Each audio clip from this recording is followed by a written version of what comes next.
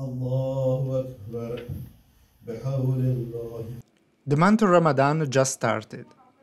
That's the blessed period of fast, charity and prayer for Muslims that are more than 3.5 million in the US and in growing number. Shaheen Akhtar, a member of the Islamic Center of Boston, shares the meaning of this special time.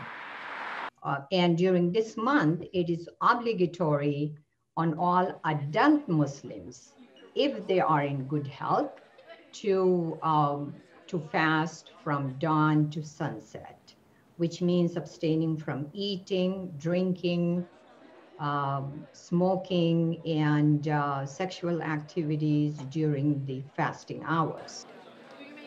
But fasting for more than 14 hours per day, it's not an easy task, especially for international students like Madiha Goma from Egypt, that for the first time found herself living Ramadan in a non-Muslim culture.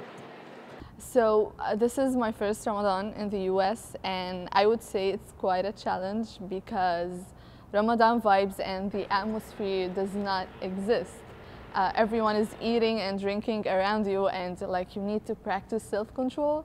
According to a publication to Open Journals in Education, most Muslim international students in the US encounter difficulties to practice their prayers and traditions, especially for the lack of the sense of community. Rashik Mondira, graduate student from Bangladesh, shares her story.